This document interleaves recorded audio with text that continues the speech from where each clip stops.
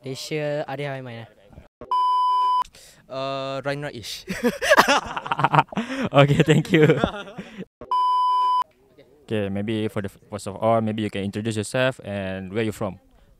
Nama saya Raiyan Raesh. Saya dari Ceras. Ha. So, macam mana you masuk Academy Real Madrid? Macam mana terjadinya you join Academy Real Madrid? Macam mana?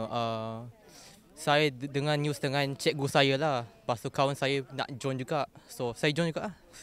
So, macam mana selama 3 hari ni apa yang you dapat dekat Academy Real Madrid? What I learn I learn how to position myself, how to control my ball.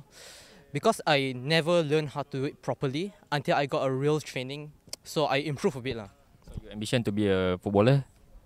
No, I'm just trying new sports. My ambition is to become an artist. Oh, artist. Okay, okay. So, who's your favourite player in Real Madrid?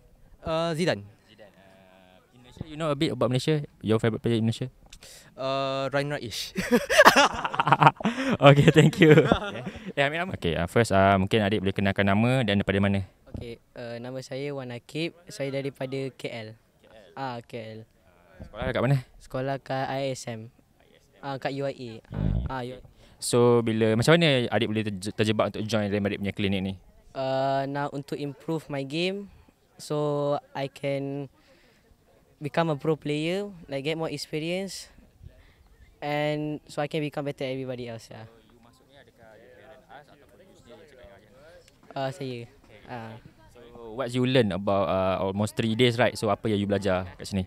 Oh, saya belajar kena teamwork. It's not by yourself, it's with your team as well. And I learned that, that's it lah. Yeah.